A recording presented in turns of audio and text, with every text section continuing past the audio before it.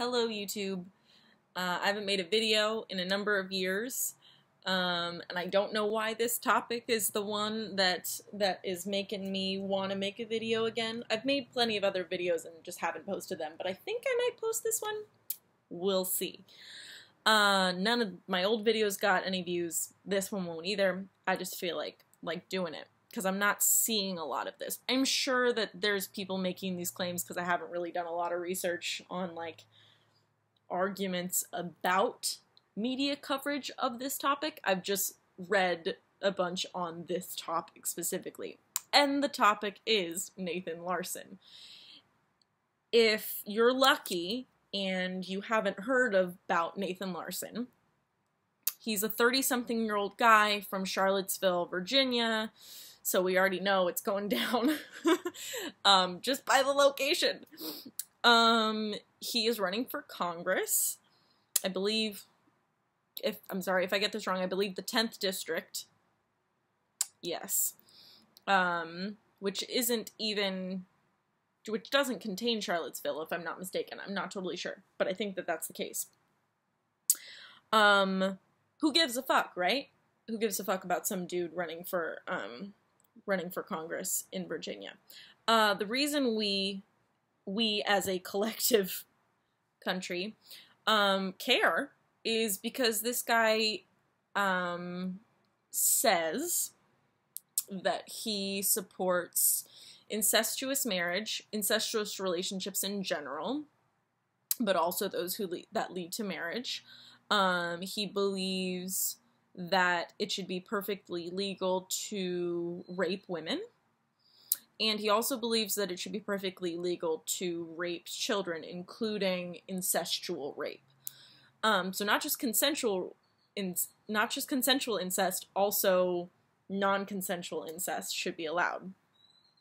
He's quoted as saying on some blog post that he created that he wanted to bang his daughter, who by the way is 3. He doesn't have custody of her. So forth and so on. I'll leave links in the bio so that you can read more on him if you want to. My point in making this video is to say, hypocritically, that I don't think any news organization should be talking about this guy. Any news platform should be talking about this guy whatsoever. Okay? I have one reason, and then I have a major reason. Okay? So I'll get to that. But first I want to say, I recognize the hypocrisy of this. My reasoning for being able to talk about this is that this will get 0 views. And in the title, I'm going to write, Nathan Larson is a disgusting waste of fucking human garbage. And so YouTube it will never be suggested to anyone ever. So I don't consider myself news. But I think that anything from mainstream media news to alternative forms of news, which are now kind of mainstream, is YouTube, mainly YouTube. I can't think of another alternative form of, Twitter, social media in general. I don't think anybody with a platform that people listen to, I don't think they should talk about this guy at all. Like, not one iota. There are 3 reasons, actually. Let's go for 3 reasons.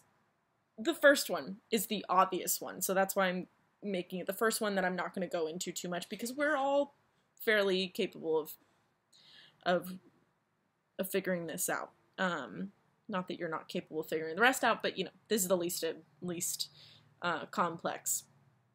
Is that what he says he believes in, and what he supposedly is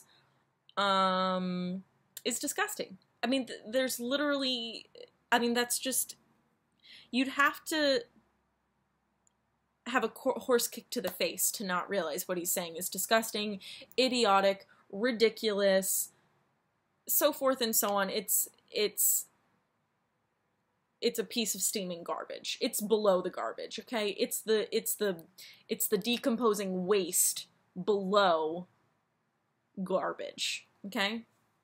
So, that's one reason why. There's no reason to promote what he says he believes in, or what he says he's done, or what he says he supports. The second reason is that him saying this will trigger those who actually do act in these ways. Well, has the potential to trigger. I don't want to say will. But if, let's say members of these incel communities are actually pedophiles, active pedophiles, child molesters, I'll say, or rapists, them seeing a guy who maybe they had been on his forum when it was up, are now seeing him make it big, like having an interview with the Huffington Post. And they feel energized, and they feel supported and represented, may go out and commit more crimes. I mean, this is a possibility. For example, Trump becomes a running Republican candidate back in 2016, 2015. Get my years mixed up. It's just, it's felt like a lifetime. And crimes against people of color increased. I don't think I don't think Trump's rise in media coverage and rise in political legitimacy, if you want to say that, I don't think that is totally separate from the rise in crime against people of color. So that's the second reason, that he could possibly, and I would not be shocked to hear that he has incited the sick faction, even though all incels are kind of sick, but like the faction of incels that actually commit crimes, to go out and commit more crimes, or to feel justified in their crimes. The third one, and I know this is a bold claim, and it's one we don't want to believe in because it feels so good to believe that this guy is a pedophile and that he does believe all these things. And it feels good to us liberals and left-wingers because it's like, see, this is what Trump did. He ignited the crazy, and now it feels like it can come out and give a parade, okay? It's got its own fucking pride parade. And the right-wingers and conservatives and Republicans love to see this guy get news coverage because they can say, you guys think we're that and we're not, and we'll show you. Like, they look less crazy against this fucking nutbag, okay? So I know it feels real good to all sides for this guy to exist, get news coverage, and for us to believe the things that he says. But here's my claim.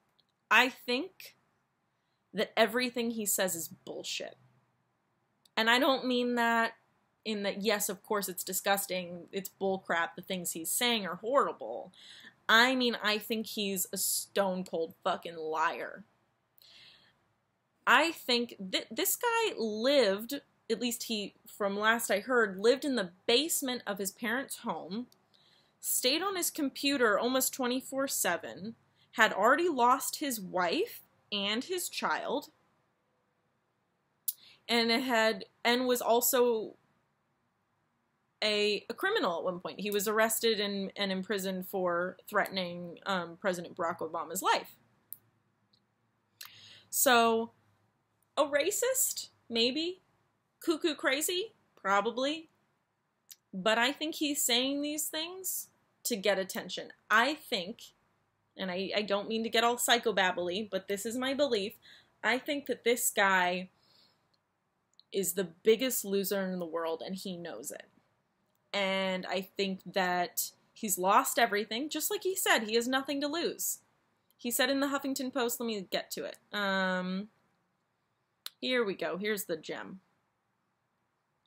A lot of people are tired of political correctness and being constrained by it.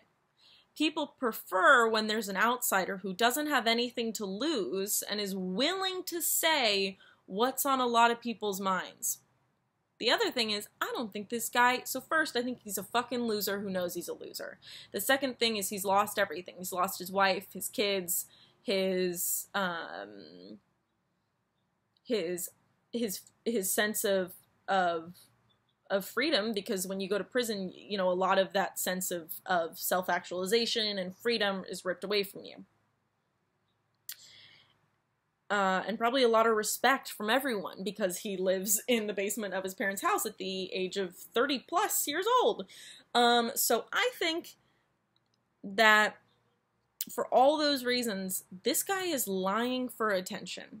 Just like, and I know they're not the same, I know this guy probably hasn't killed anyone, but just like mass killers, the multitude that we've had over the past 30 decades, I don't mean to laugh, but it's just fucking ridiculous, is all they want. Time and time again we see it. We get the posts they made on Twitter, or their Facebook posts, or their diary, or whatever. All they want is fame. All they want to do is be listened to and not seen as a loser.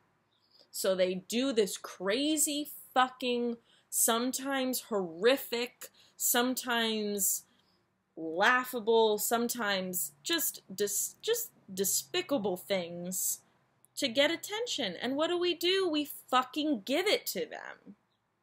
And the same thing is happening with this guy. And he's pulling the wool over everybody's eyes by making... We're so quick to believe because we love it. We want to see somebody worse than we are. Or corroborating our belief that a group of people is horrible. Is everybody loves the boogeyman because it makes everything else seem better. So right now, he's an easy boogeyman to have. But he's fucking lying. He's never banged his daughter. I don't think he's been around children at all. So maybe in some theoretical sense, just to, you know, fill his boring fucking days, he says he believes in incestuous relationships and rape and making children and women property. But in any real, like push comes to shove, putting your money where your mouth is, thank God, I think he's a fucking bullshitter. I think he's creating a fantasy in his head, and he's bringing us all along on the ride. And so I think it's a waste of time. It's a good story to tell. Maybe you can write a fiction book about it, you know, a horror story about it. But it shouldn't be taking up real news. What should be taking up real news is the things that are happening in Syria. Is the refugee crisis that's been going on for... So, I'm just getting too frustrated. I'll go on and on forever. So, sorry for how long this video was. Comment if you agree. Like if you agree. Or you don't have to. Peace.